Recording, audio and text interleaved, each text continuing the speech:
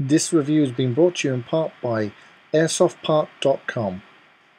Hi, welcome back, Oddie's Airsoft, and today we're doing a review or more of a spotlight on the Molle Tactical FSBE style tac vest. Now this is from airsoftpark.com, and before I get into it I want to say this is a cheap vest. This is a Star Out vest. This is shipping with free shipping for around the $50 mark.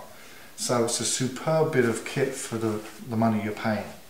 From a young onset, I will say, in the blurb it says that this will fit a 44-inch chest. Not a chance. I'm a 6'1" guy, around the 15 stone mark, and I can tell you this is like a corset on me. This is tight as hell, and this is with all the fittings pulled out to their max. And so if you're a bigger guy than me, this ain't gonna go anywhere close to being near you. I think it's more designed for the younger guy. Somebody starting off airsoft, this is going to be a perfect first vest, especially if you're into CQB and you like your darks. But let's get into what we have for the money. Typical admin pouch with Velcro on the front, so you can put on your Velcro real estate that you need to put on, ID tags and all the rest.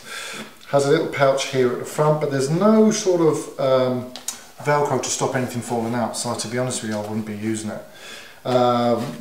Mag pouch here for a hand pistol. Has 4 M4 style mags at the front, and they have the usual Velcro tops. Now I have to say I'm not mad about anything that has a Velcro lid to it.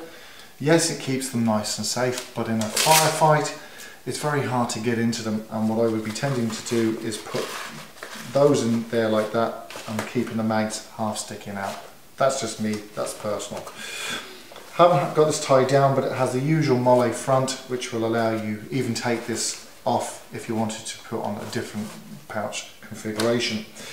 Inside the front here there is a thick foam ballistic plate wannabe, and the same at the back, which is probably worth keeping because it will take sort of the impact and sting out of a direct hit from a BB.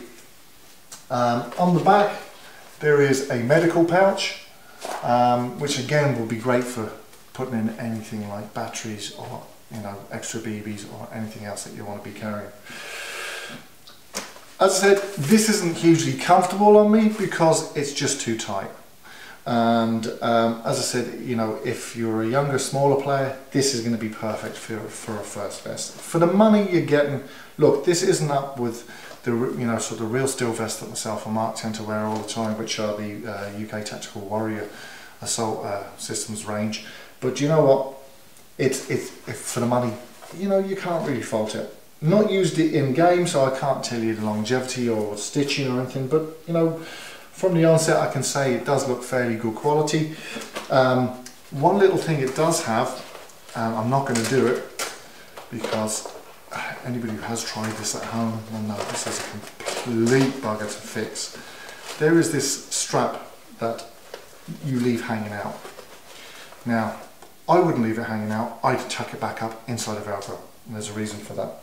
What's inside is this, inside the chassis of the vest, is this hard steel wire, and this holds on.